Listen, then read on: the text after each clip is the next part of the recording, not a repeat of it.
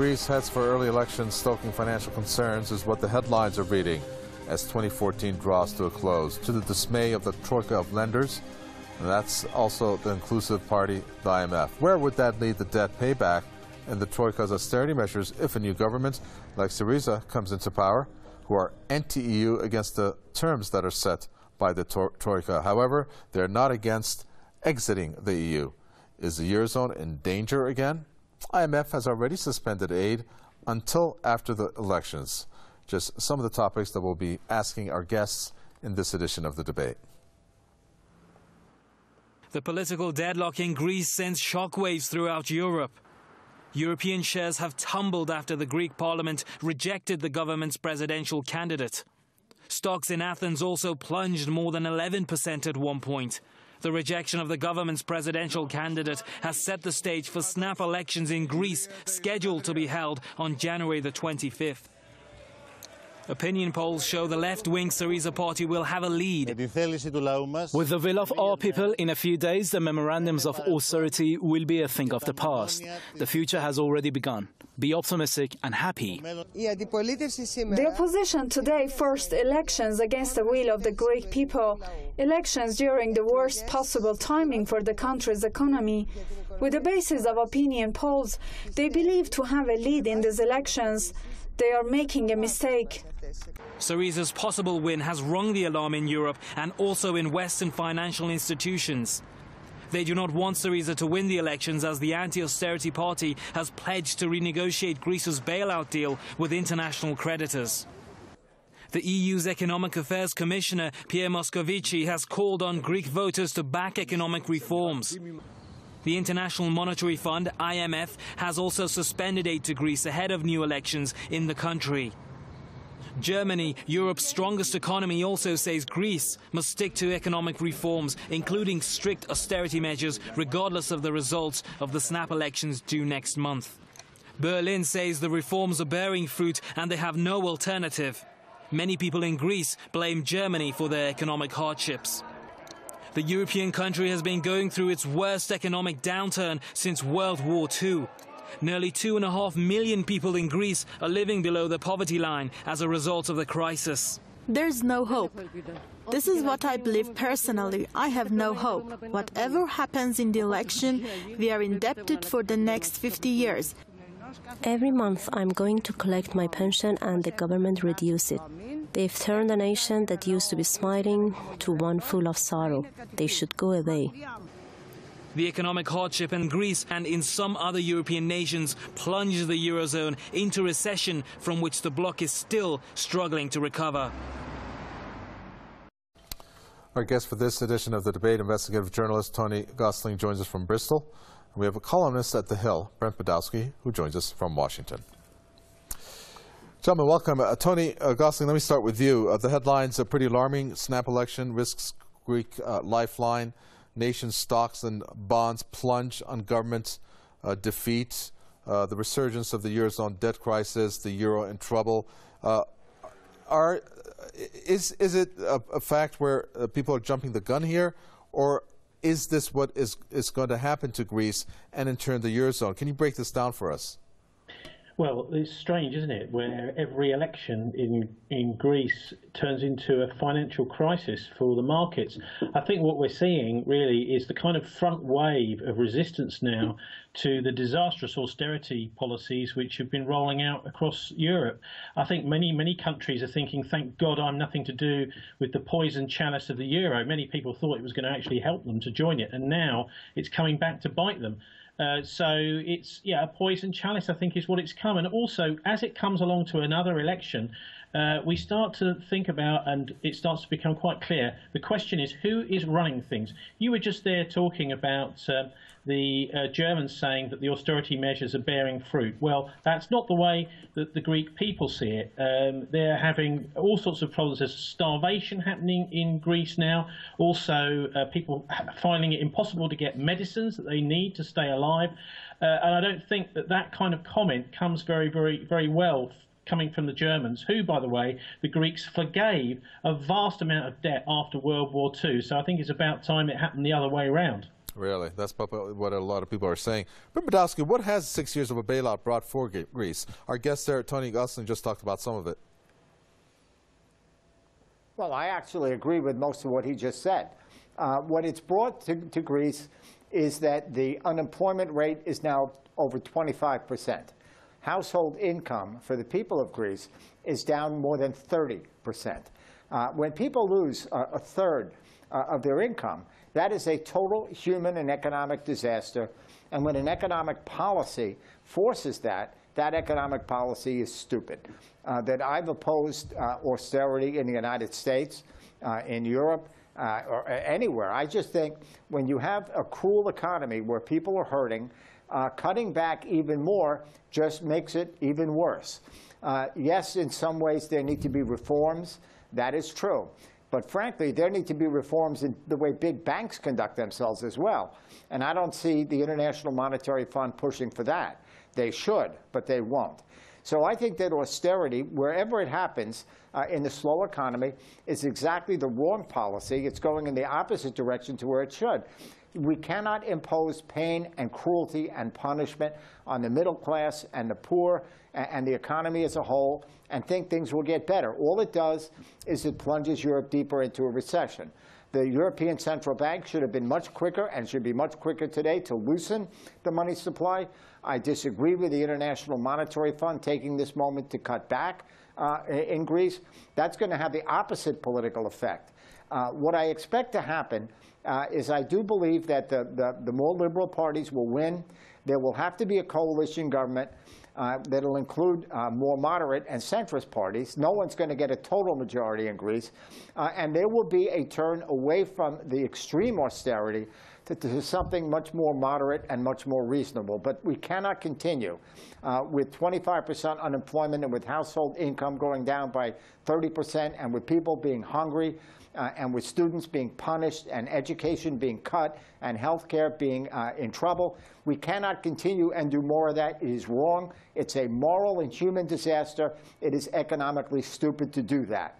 I'm still having a hard time understanding after 6 years, Tony Gosling, how those sectors that have been so affected have not improved or at least have a game plan that you see maybe the light at the end of the tunnel there. But aside from that, Precipitate talked about the IMF. Yes, they have said that they have suspended their financial aid to Greece until a new government is formed. Isn't that a little premature to do that at this point, or is that something that doesn't surprise you? Well, it just shows you who's in charge. This is the question that these elections now in Europe are starting. Isn't it wonderful in a way that the home of democracy, Greece, is where the people start to fight back against the Troika. Who is the Troika? The Troika is three totally unelected organisations. The European Central Bank, the European Commission, who are effectively the cabinet that runs Europe, none of whom have been directly elected. These people are all nominees, and the IMF, the same exact thing. And I think what we're looking at here is the fight back of democracy right across Europe through the Syriza party. And the Syriza party are taking a very, I think, very sensible. It's taken maybe a few years for the left to get its act together, but it's certainly done that with Syriza. And they're threatening now, not straight away, they're saying, look, let's come to a deal or we will have the drachma back. And that is saying that we think that the currency and the way it's organised is actually an absolutely integral part of Greek sovereignty. And that's what this election will be about. Who is really running Greece? Because what's happening in Europe over the last 30 or 40 years is that really the bankers have taken a far, far bigger role than the politicians in deciding on policy, because the politicians have had to go cap in hand to the bankers to say, well, what should we do in order to win your favour? So this is the real problem, ultimately, is that there are other forces behind the scenes who have completely different ways of looking at Greece than the ordinary people do. They just see it as a place that they want to get as much labour, get as many people out, and it's the kind of law of the jungle that the banks have been imposing right across Europe. For example, the Bilderberg conferences, which I study and I've looked at, these are very powerful in Europe, and they're very secretive conferences. They have under Chatham House rules, so even the media, the top media bosses that go along, have to swear oaths of secrecy when they go into these meetings that they won't talk about what's happened inside. These Bilderberg conferences do control most of the money in the Western world, and the politicians are having to go cap in hand to these people, as George Osborne did and Ed Balls here in Britain at the Bilderberg conference last year, here in Watford in England, really to get their policies and their ideas from the money men. And it's great to see that Syriza have now come together with a pretty good policy, it seems to me, to fight back against this imposition. Actually, what they're doing, these bankers, the Bilderbergers and the European Central Bank, the IMF, the European Commission together, is imposing policy. And that's not democracy, is it? I don't think anyone would say it is. I'm hoping that we're going to have some time to talk about the Bilderberg Group and what they have in mind for Europe, at least. We'll try to get to that, but let's get to some points about Greece here. Brent Budowski, what's going to happen if Syriza, let's say, wins? I mean, we know that they're against the austerity measures, and we know that it is said that they're against the outside aid. Not too sure if that's the case. Perhaps you can tell us. But they still don't want to exit the euro. Tell us what they're all about, and what would happen if they actually took over? Well, my guess is that what would happen is they win a plurality, more votes than anybody else. They then have to form a coalition with other parties. It will be a move towards the more progressive and enlightened point of view, which I think is good. I think there could be and should be some rescheduling of loans from some of the banks. There could be some of the loans from the banks could be written off. Not all of them, but some of them. And that's one of the points that Syriza wants. I think they're right about that. Look, we just went through a bailout in the United States and European banks made out like bandits. And it was outrageous. They want all the profits, the banks, when they succeed in their trades. When they don't succeed in their trades, they want bailouts where the taxpayers are the ones that pay for their losses. I just wrote a column about Pope Francis in thehill.com. Ready for Pope Francis was my Christmas column. Thomas Piketty, the French economist, wrote about capital in the 21st century. There is a profound injustice in the world economy. It is playing out in country after country and continent after continent, now in Greece. So I think it could be healthy in the end. If Syriza wins a plurality, if they moderate and move away from some of these policies, I want Europe to survive. But I don't want Europe to be dictated to by banks or by Germany or any other country for that matter. We have to have an economy that is both rational and humane. And the result of the election, I believe, will more likely be to turn Greece away from the radical and extreme austerity towards something a little more moderate. They won't get their entire platform enacted into law, but I do think they'll move it in a more humane and decent way, pull back from some of the more extreme austerity, and build a social contract that includes everyone, not just the wealthy, not just the bankers. I think IMF and the Troika would have done that already, or would have agreed to it. But Tony Gosling against Syriza, well, this is what it says that they're not going to do. They're not going to pay the debt Greece owes to European countries. Also, they are going to increase salaries, pensions, and the number of civil servants. Obviously, all the things that the IMF and the Troika have dictated the current government not to do or to do. So if this happens, what would the Troika do? What's going to happen? Well, the consequences could be enormous, couldn't they? To have the beginning of the idea that maybe these debts won't be paid, that could have a shockwave effect right across the world economy. And of course, what's been happening in Greece, as we were hearing, tremendous amount of unemployment down, but what's happening is the quality of the work that people are getting as a result isn't paying the bills. So it's no good, is it? It's actually useless for ordinary people. Across the world, we've seen the Japanese starting to embrace quantitative easing. Just as the Americans switch the tap off, magically the Japanese start turning it on, and it's not doing their economy any good. Of course, they're now starting to have problems in Japan as well. Then we've got the Ukrainian situation and the Russian economy tanking due to sanctions and also due to the price of oil, which I think is actually a deliberate policy of the West to make Russia hurt. But what's happening is that is now also hurting the West. there seems to be a quite punitive, nasty approach by the Western policymakers towards Russia, which is also making it more difficult for countries like Greece to have a successful economy where they can repay these debts. So in a way, what's happening is that the whole situation with Ukraine and Russia is kind of forcing the issue and saying, well, actually, at some point, somebody is not going to pay their debts. It looks like because Greece is quite a switched-on country where people probably will go, not for, as our friend said, the majority Syriza party, but that they will be a powerful force in the new coalition in January, that this could have an effect right across the world. A country starts saying, well, actually, and policymakers saying, well, we don't need to pay these debts because ultimately these debts need to be forgiven and forgotten, and we need to start again because we need to have a financial system, a new financial system, which we may see next year, who knows how this is going to go, where that financial system serves the people. The money is there simply as a means to exchange to oil the wheels of the economy, rather than a noose around the neck of the world. This debt is almost like an anaconda slowly squeezing the world and actually letting less economic activity take place in the real economy, because the only people that are really benefiting from the QE and from these bailouts are the casino economy people. That is to say, stocks and shares, and those are what we could see sliding if Greece says, ultimately, you asked me the question at the beginning, what could well happen here is we see sliding prices in stocks and shares right across the world, and also in asset prices of things like buildings, land, that kind of thing, could go right down across the world. It might not necessarily be just in Greece, where the economy starts hurting in the casino economy. So there needs to be a plan, and we need to make sure, obviously, that the Bank of England, the Bank for International Settlements, and other powerful institutions have a plan for their economy to help the people, so that those financial systems, as I said, are actually serving ordinary people rather than those who benefit from the interest payments. Well, the plan that I see that comes from the most powerful institution in Europe, Brent Podolsky, if you agree, is from the ECB, the European Central Bank.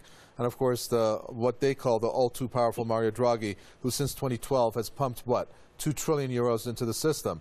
And I can't forget the Q&A that he was involved in which when asked about this money, he said, this money is not meant for the people, it's meant for the banks. I don't know if you remember that. So what does that mean exactly if it's not meant for the people? And in turn, why is the Eurozone really, I mean, here we are, 2014 coming to an end. They had to stoop so low and to introduce negative interest rates. Why is the Eurozone not coming out of its recession?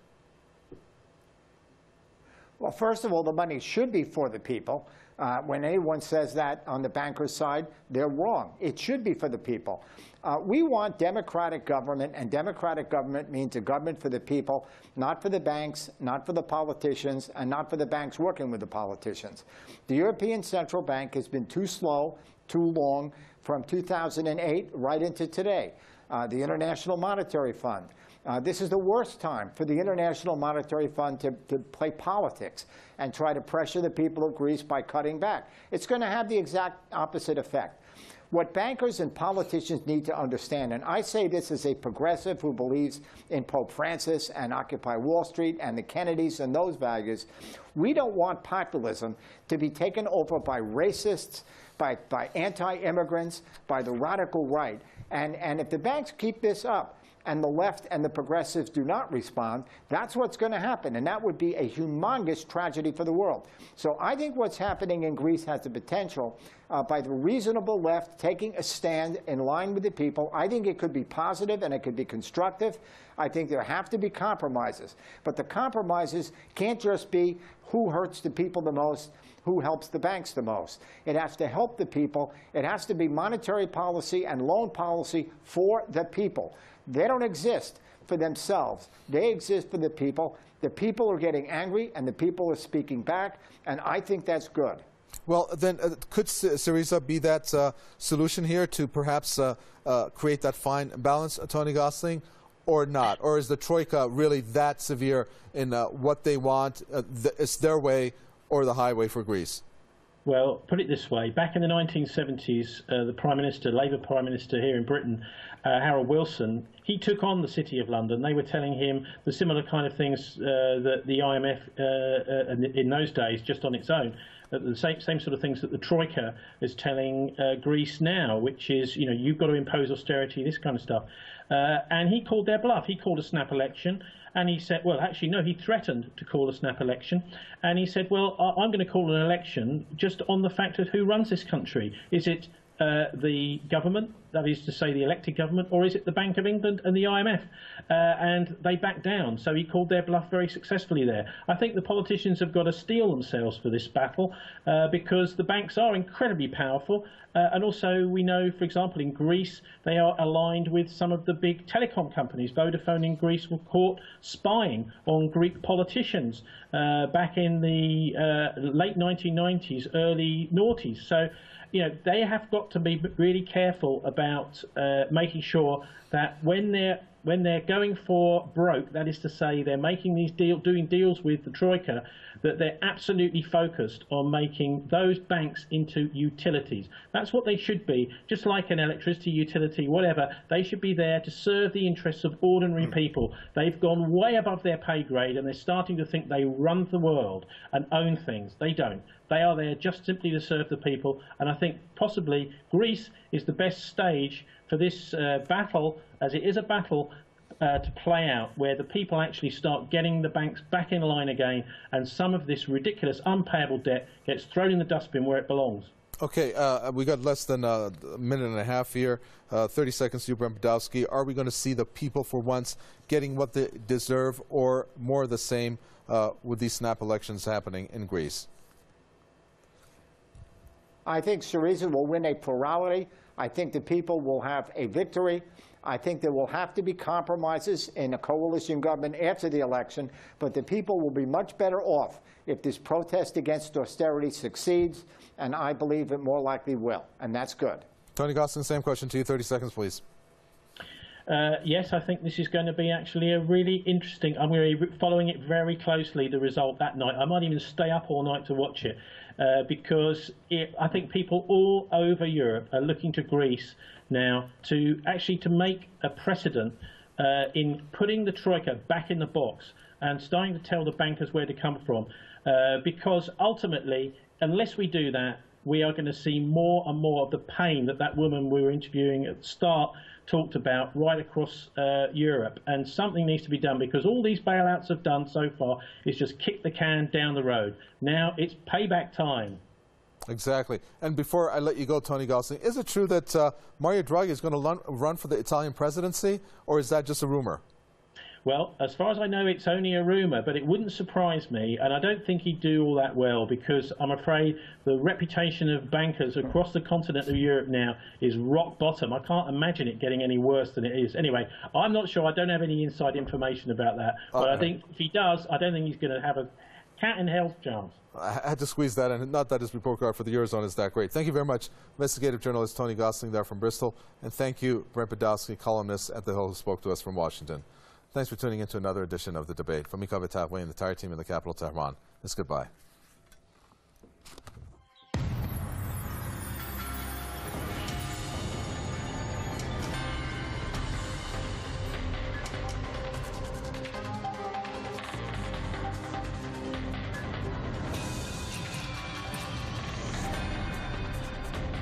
Brent Podolsky talked about the IMF. Yes, they have said that they have suspended their financial aid to Greece until a new government is formed. Isn't that a little premature to do that at this point, or is that something that doesn't surprise you? Well, it just shows you who's in charge. This is the question that these elections now in Europe are starting. Isn't it wonderful in a way that the home of democracy, Greece, is where the people start to fight back against the Troika? Who is the Troika? The Troika is three totally unelected organisations: the European Central Bank, the European Commission, who are effectively the cabinet that runs Europe, none of whom have been directly elected. These people are all nominees, and the IMF, the same exact thing. And I think what we're looking at here is the fight back of democracy right across Europe through the Syriza party. And the Syriza party are taking a very sensible. It's taken maybe a few years for the left to get its act together, but it's certainly done that with Syriza. And they're threatening now, not straight away, they're saying, look, let's come to a deal or we will have the drachma back.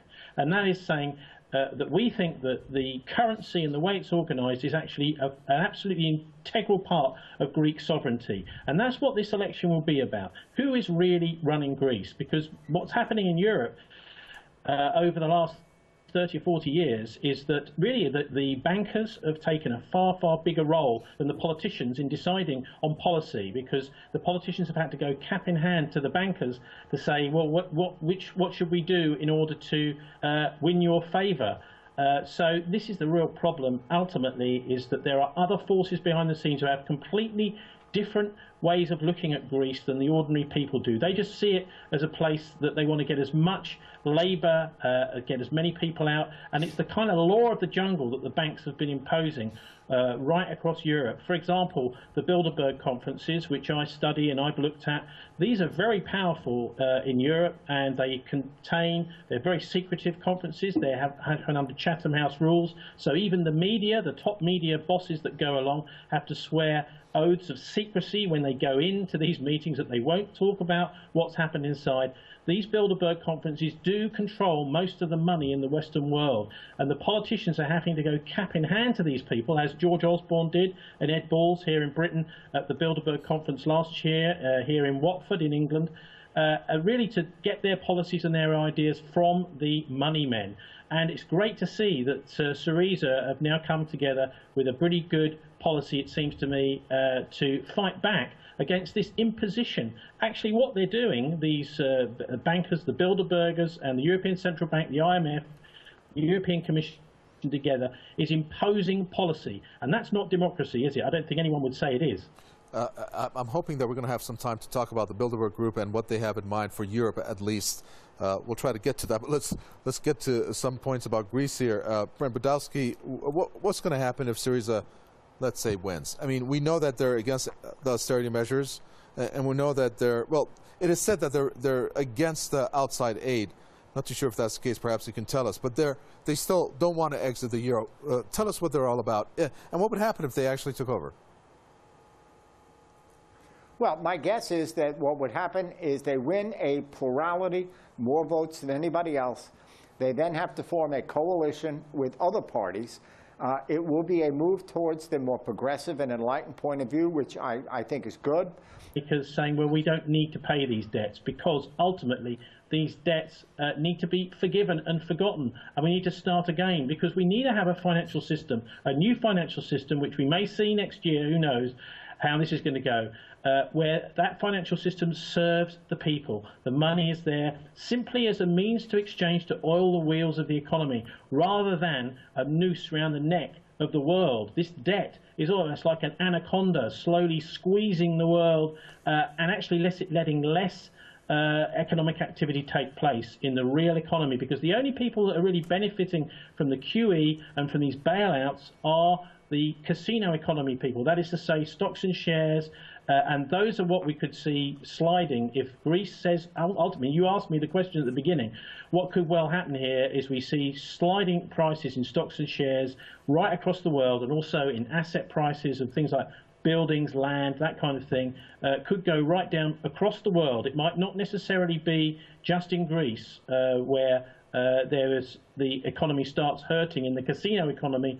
So there needs to be a plan, and we need to make sure, obviously, that the Bank of England, the Bank for International Settlements, and other powerful institutions have a plan for their economy to help the people, so that those financial systems, as I said, are actually serving ordinary people rather than those who benefit from the interest payments. Well, the plan that I see that comes from the most powerful institution in Europe, Brent Budowski, if you agree, is from the ECB, the European Central Bank. And, of course, what they call the all-too-powerful Mario Draghi, who since 2012 has pumped, what, 2 trillion euros into the system. And I can't forget the Q&A that he was involved in which when asked about this money, he said, this money is not meant for the people, it's meant for the banks. I don't know if you remember that. So what does that mean exactly if it's not meant for the people? And in turn, why is the Eurozone really, I mean, here we are, 2014 coming to an end. They had to stoop so low and to introduce negative interest rates. Why is the Eurozone not coming out of its recession? Well, first of all, the money should be for the people. When anyone says that on the bankers' side, they're wrong. It should be for the people. We want democratic government, and democratic government means a government for the people, not for the banks, not for the politicians, and not for the banks working with the politicians. The European Central Bank has been too slow, too long, from 2008 right into today. The International Monetary Fund. This is the worst time for the International Monetary Fund to play politics and try to pressure the people of Greece by cutting back. It's going to have the exact opposite effect. What bankers and politicians need to understand, and I say this as a progressive who believes in Pope Francis and Occupy Wall Street and the Kennedys and those values, we don't want populism to be taken over by racists, by anti-immigrants, by the radical right. And if the banks keep this up, and the left and the progressives do not respond, that's what's going to happen. And that would be a humongous tragedy for the world. So I think what's happening in Greece has the potential, by the reasonable left taking a stand in line with the people. I think it could be positive and it could be constructive. I think there have to be compromises. But the compromises can't just be who hurts the people the most, who helps the banks the most. It has to help the people. It has to be monetary policy and loan policy for the people. They don't exist for themselves. They exist for the people. The people are getting angry, and the people are speaking back, and I think that's good. Well, then, could Syriza be that solution here to perhaps... I think there could be and should be some rescheduling of loans from some of the banks. There could be some of the loans from the banks could be written off. Not all of them, but some of them. And that's one of the points that Syriza wants. I think they're right about that.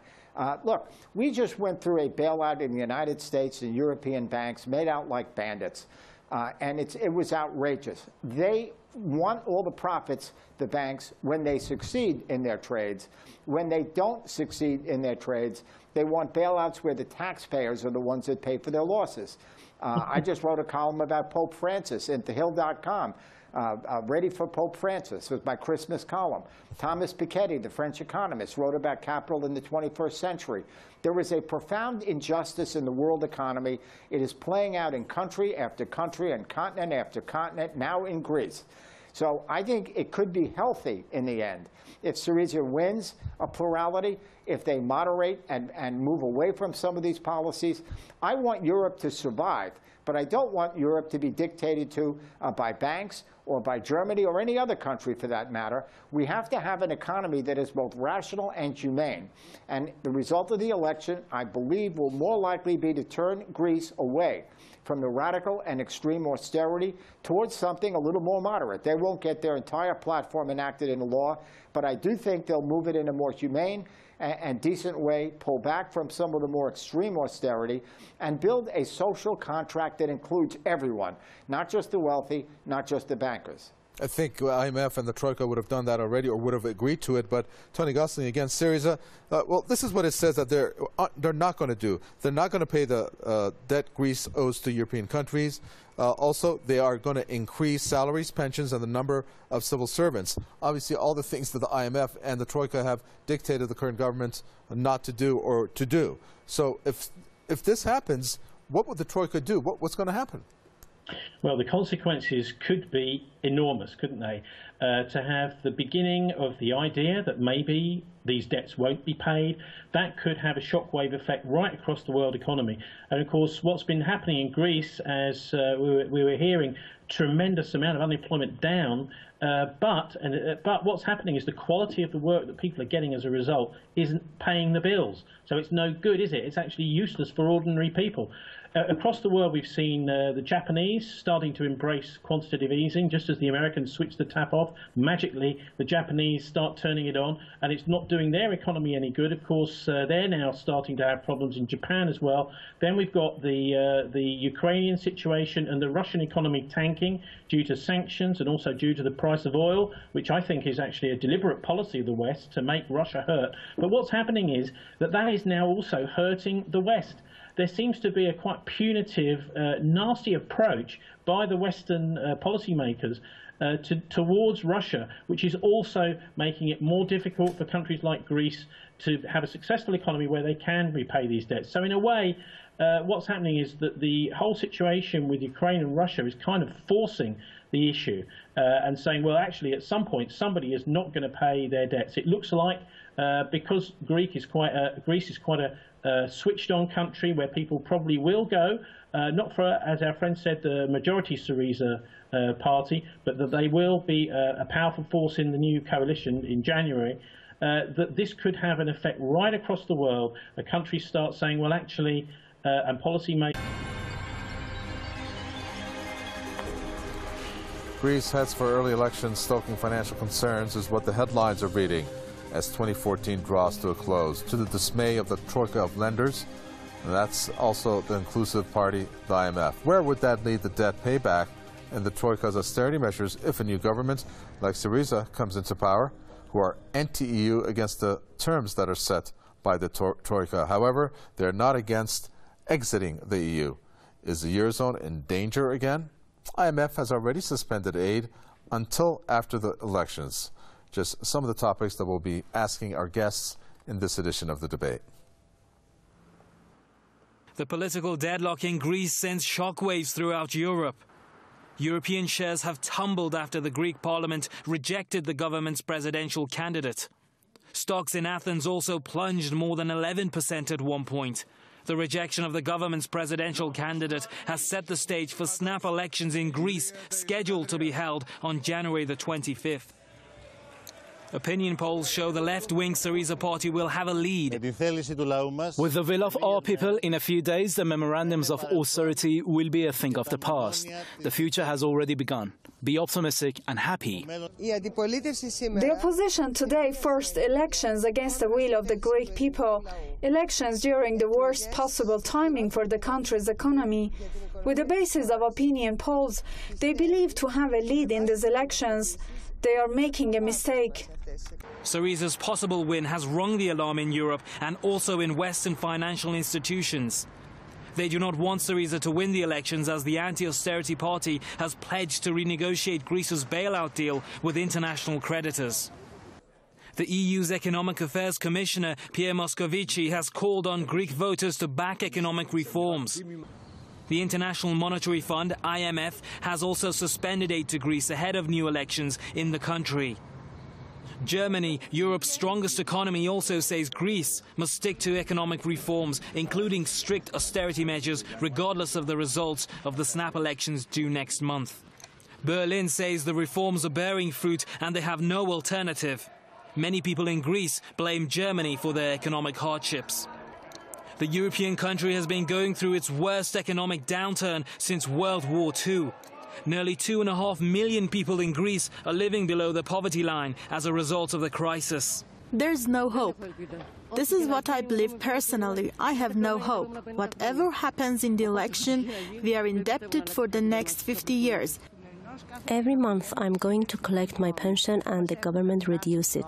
They've turned a nation that used to be smiling to one full of sorrow. They should go away.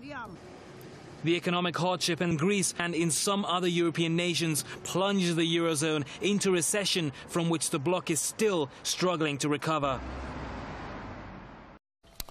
Our guest for this edition of the debate, investigative journalist Tony Gosling, joins us from Bristol. And we have a columnist at The Hill, Brent Podolsky, who joins us from Washington. Gentlemen, welcome. Tony Gosling, let me start with you. The headlines are pretty alarming. Snap election risks Greek lifeline. Nation stocks and bonds plunge on government defeat. The resurgence of the Eurozone debt crisis, the euro in trouble. Is it a fact where people are jumping the gun here, or is this what is going to happen to Greece and in turn the Eurozone? Can you break this down for us?